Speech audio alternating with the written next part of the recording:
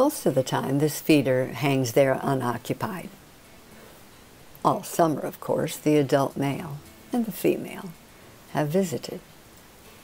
But by mid-August, with the scruffy-looking juveniles fledged, and the adult males not yet headed for Central America, sometimes it looks like a scene from Top Gun.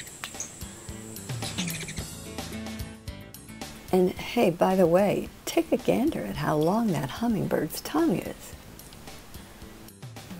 Both sexes and all ages of the ruby throat are born aerial combatants. They'll even get their kicks doing loop-de-loops with wasps, though it's not entirely certain which one is chasing the other.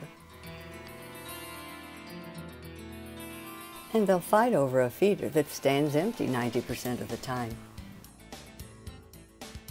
This male favors a particular perch on an azalea bush 10 or 12 feet from the feeder. From there, he can chase other hummers away.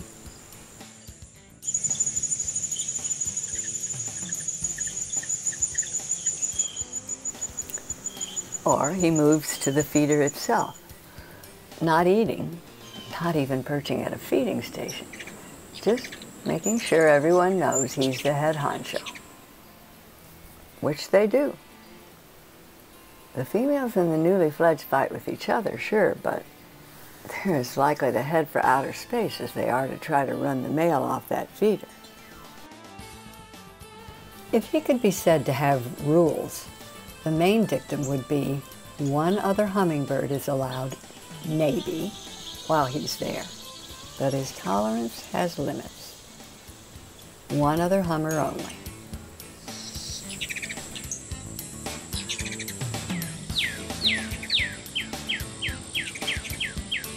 Watch this part again in slow-mo and you'll see that the male turns a full circle so he can watch his opponent zip past.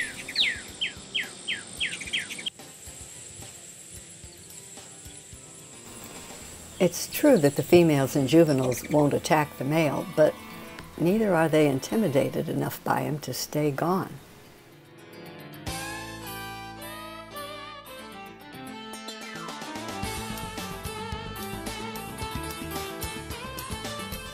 So the male, dominant though he is, shares.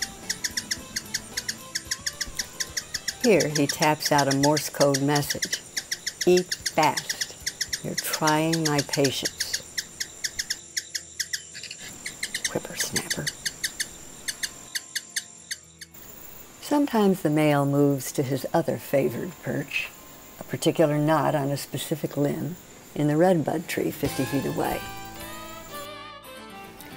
Just because he's out of the picture, though, doesn't mean that peace breaks out.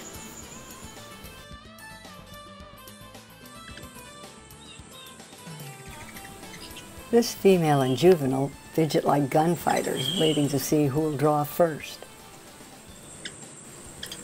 Sooner or later, one of them draws.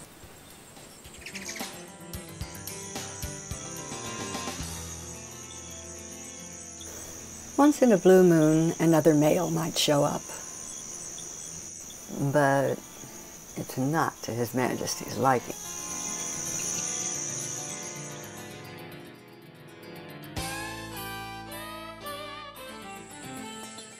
Some of these rambunctious juveniles might be this male's offspring, for whatever good that does them at the feeder.